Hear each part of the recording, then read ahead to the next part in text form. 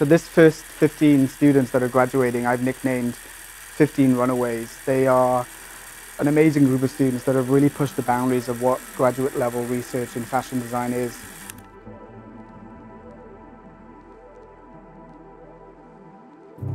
So we've really tried to embrace the name of the institution in this program, the Fashion Institute of Technology.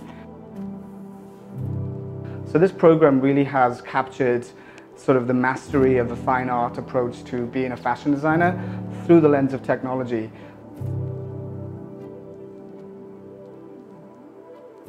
Every one of our students comes with a thesis, an idea in mind, a concept that they want to develop.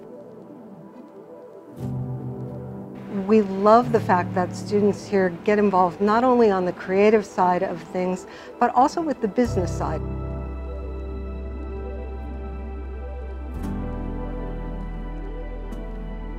It starts with creating a space where you almost play to get lost, and you have to find your way back home. I'm 28. I'm 44. Our background is totally different.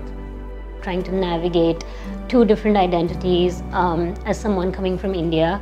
My identity is painting, so in this program, I know how to combine the painting with fashion design.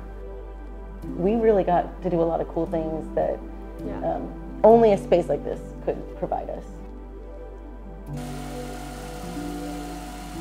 I've had the opportunity to really explore new techniques that I wasn't given access to prior to this program. I think design in itself becomes a very solitary process. Explore different disciplines of preservation and bring it into fashion and clothing. My work doesn't necessarily highlight those. I consider myself in collaboration with machines and tech.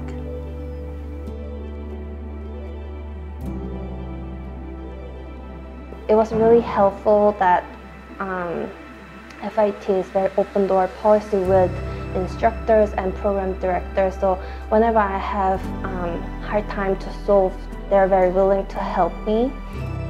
What Kyle has done with this program, it's really something special. He's taken the entire design process and slowed it down so that we have ample amount of time to explore it over 2 years.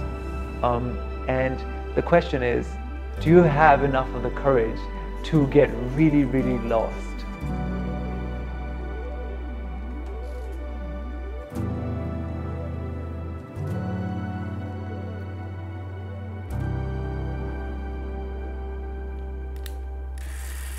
If you are not challenged, you are not changed, and I am a new person.